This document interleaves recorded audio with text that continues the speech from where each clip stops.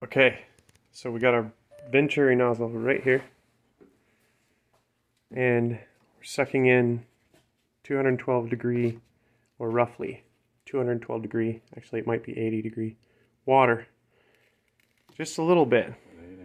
And that mixes with, in a Venturi nozzle, it mixes with our compressed air.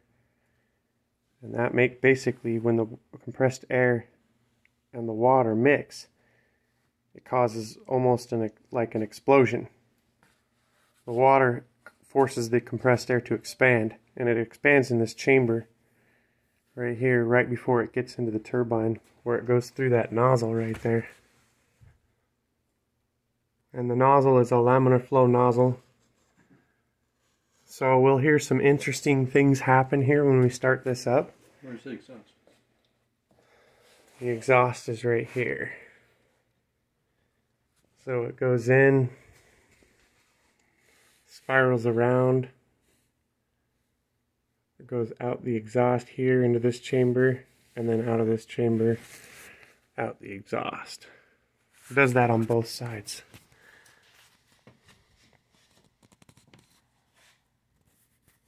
There's another one on this side. I'll show the details of that later too, from it on the inside.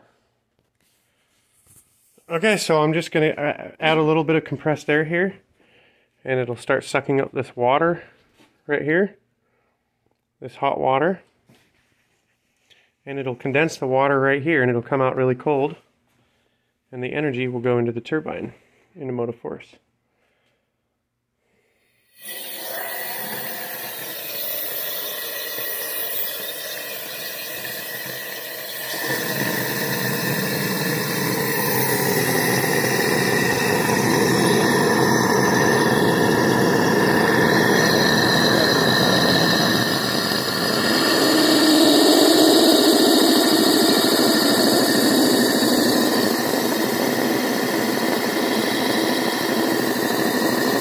Hear it pulsing.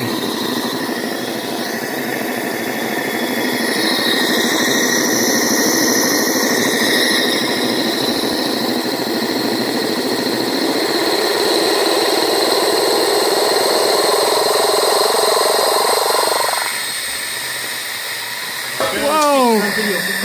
I am here.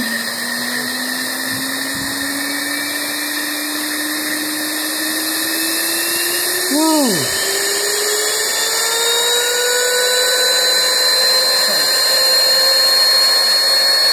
Oh look,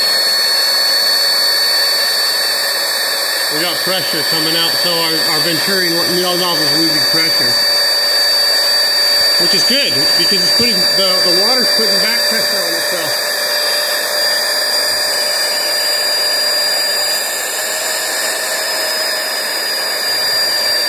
Oh, okay.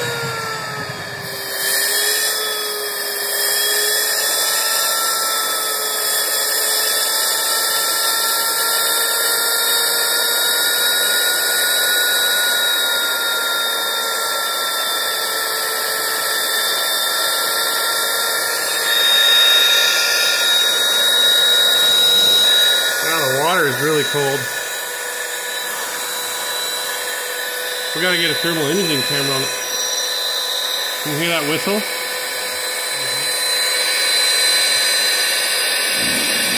It's so cool to see the boundary layer. I mean, it's got a vortex going in the center, of course.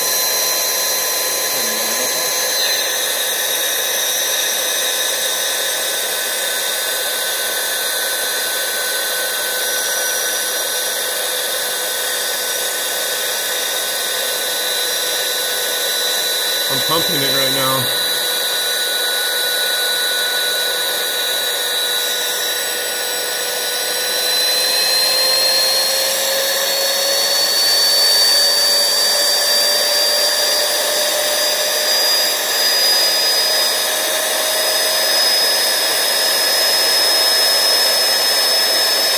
Oh, it's pushing air.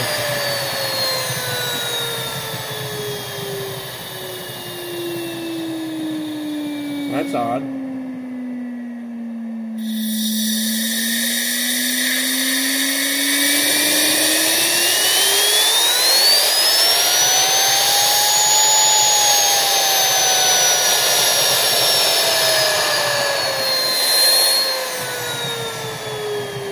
Yeah, it's blowing. So, like I suspected, the Venturi nozzle isn't quite tuned. Remember when I said it needs a needle point? Right now it's got a huge wide open. So we'll get way more vacuum and way more suction with higher pressures over here. And we'll get the water in. So that's the adjustment we need to make. What's interesting